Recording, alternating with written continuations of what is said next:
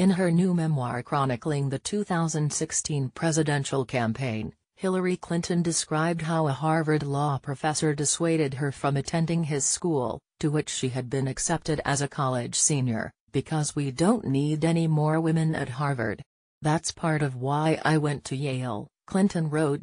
In a chapter entitled, On Being a Woman in Politics, Clinton wrote about the sexism and gender-related adversity she has faced and witnessed throughout her life, beginning in elementary school when her classmates made fun of her glasses and the lack of ankles on my sturdy legs, through sexist treatment she received as the First Lady of Arkansas, and throughout her time in Washington.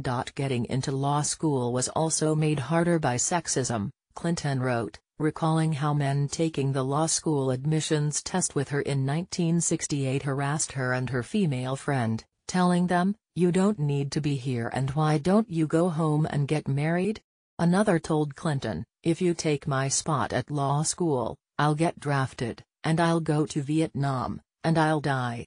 Clinton said she put her head down and ignored the bullying.